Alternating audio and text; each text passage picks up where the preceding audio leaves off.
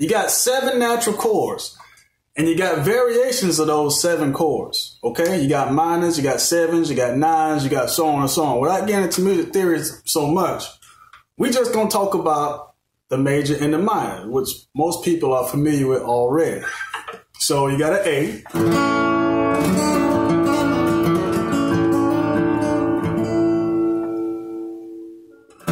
You got an A, right?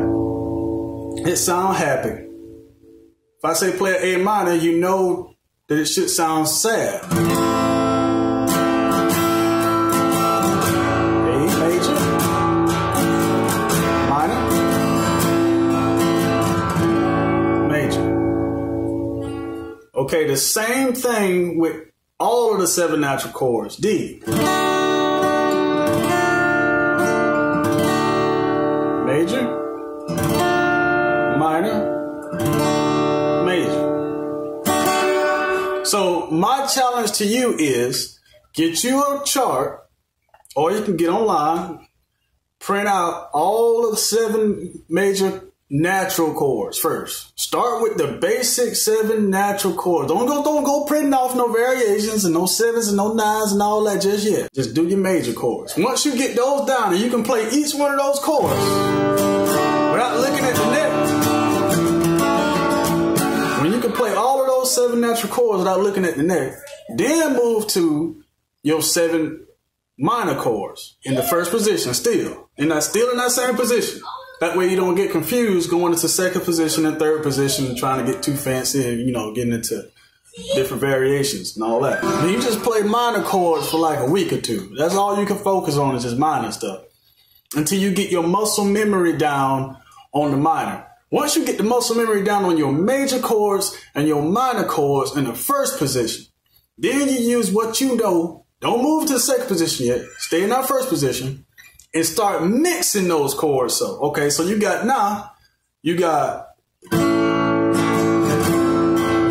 minor, major, minor.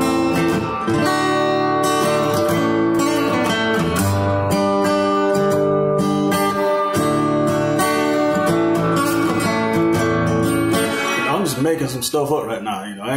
Ain't none of that playing at all. So I was just basically jumping from major into minor chords, you know, just playing around, right? Write out a chart or just test yourself. Be like, all right, it ain't got to sound like no song or nothing like that. All you want to do is focus on your major, minor chords, write them down on a piece of paper, and just flow through that chart.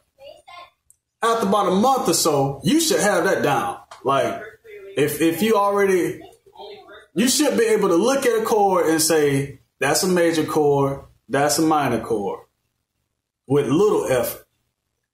Then from there, you can jump into the second position chords and start doing, because they're going to look different. The shape will change, but the sound won't. So that's an A major in the second position. This is an A major in the first. The same chord, different position, and you do the same thing, the same method, same approach as the first position in the second. And that's how you're going to learn to play chords on the whole neck of this guitar. That's really one of my top secrets when I first started playing guitar. Now I'm self-taught. Now I don't know how the teachers do it out there at the school, whatever it may be. That was my approach. And that's really how I learned how to play a lot of different songs real quick in different positions. But practice that. Let me know what y'all think about the video. Y'all go out there and have a good one, man. Peace.